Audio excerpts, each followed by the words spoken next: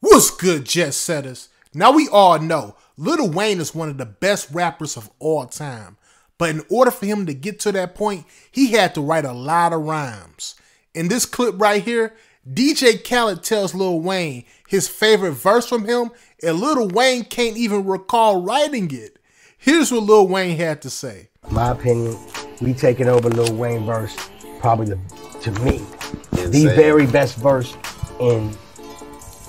That verse was. You broke the beat down from. It sounds biased. I'm not going to just say that because that's your record. No, I don't want to say. I respect you because I saw the effect. It was Wayne's time. Come on. That record, but you have to understand. It's always going to be Wayne's time. I'm never going to be rappers. Thank you. That's all my dad's life. I don't know.